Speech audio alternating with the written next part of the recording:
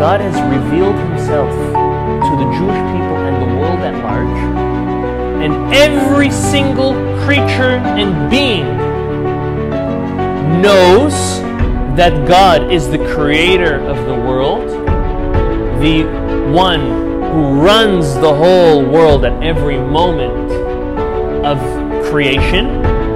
And because of that knowledge, every single creature is going to want to only do for God.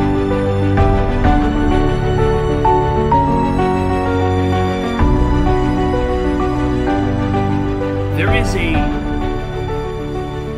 very interesting question that we can all ask ourselves. What would have been if the golden calf, the sin of the golden calf, has never happened?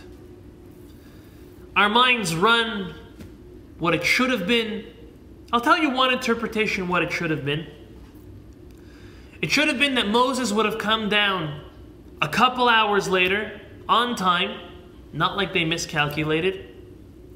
The Jewish people would have taken the Torah and directly, just as fast as they came to Mount Sinai miraculously, they would have directly taken that and made their way to Israel, the center of the world, the center of the universe, built the Bet HaMikdash, war-free, and have it standing everlasting.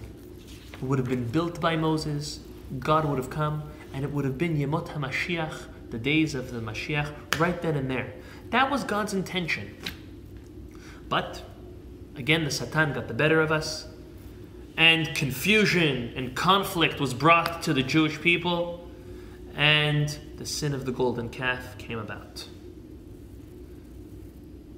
There is a pasuk in this week's Torah portion that tells us, and I'll quote to you, it's in chapter 3, verse 12.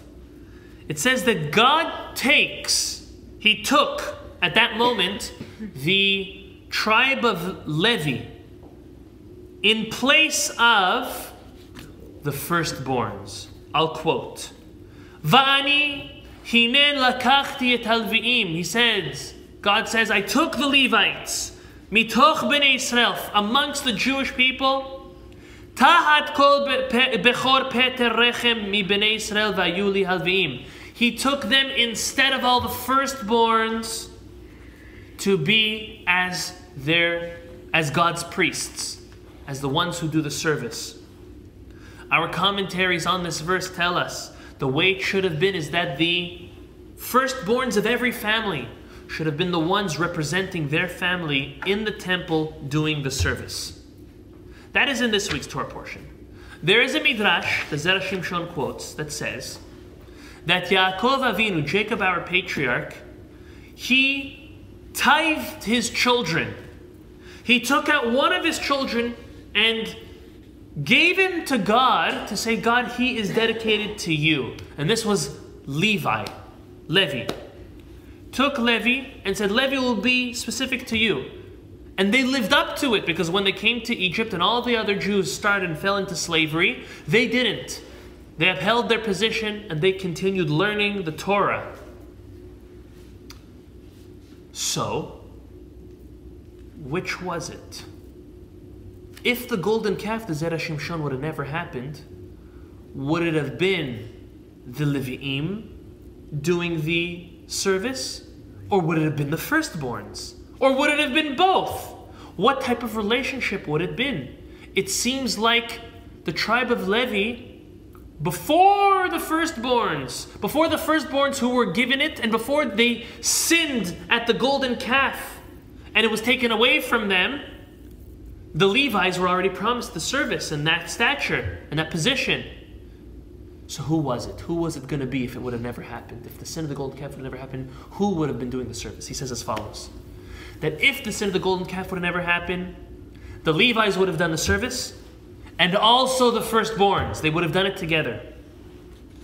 But the concept of the gifts the Kohanim received through the service of the temple, whenever someone brought a sacrifice, there were certain parts of the sacrifice, to many of the sacrifices, that went to the Levim and the Kohanim, to the tribe of Levi. Those gifts were given to the tribe of Levi solely. And the only thing that the firstborns would have done was partake in the mitzvot and in the service. They would have been able to come and enter deeper in, unlike now, unlike the way the temple really was. The service had to be done by the Levim and the Kohanim.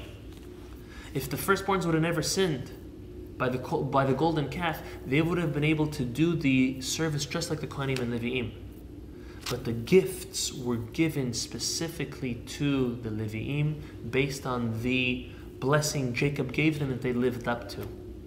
And what this comes to teach us is that every good deed goes paid. When Jacob separated them and they lived up to that calling, and they did so in Egypt, even if they wouldn't have been taken off from that, meaning even if the Jewish people would have not have sinned from the golden calf, their lot and their reward was saved for them.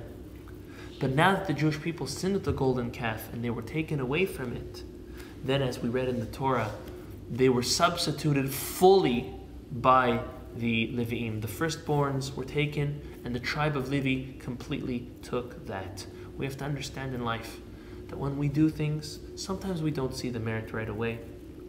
Sometimes we might not know if we even deserve a merit or not. But if we have good intentions, and we do, there is no deed which goes unpaid in a good way as well. We have to know that God has an accounting for us. Everything that we do, Hashem sees. Some is rewarded in this world, some in the next, some to our children, some to our grandchildren. Those are things which are greater than us. They're beyond us to know how and when and who we get rewarded by and how. But one thing we do know is that Kadosh Baruch Hu is there, is watching.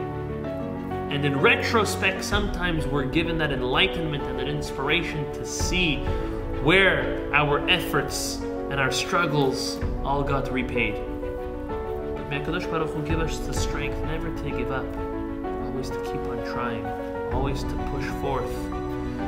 Not doing it for the reward, yet at the same time knowing that we will be rewarded for what we do. And may Kadosh Baruch Hu bless us in the merit of the Torah study that we learned, and the merit of the Zera Shimshon, Baruch Adonai Le'olam, Amen.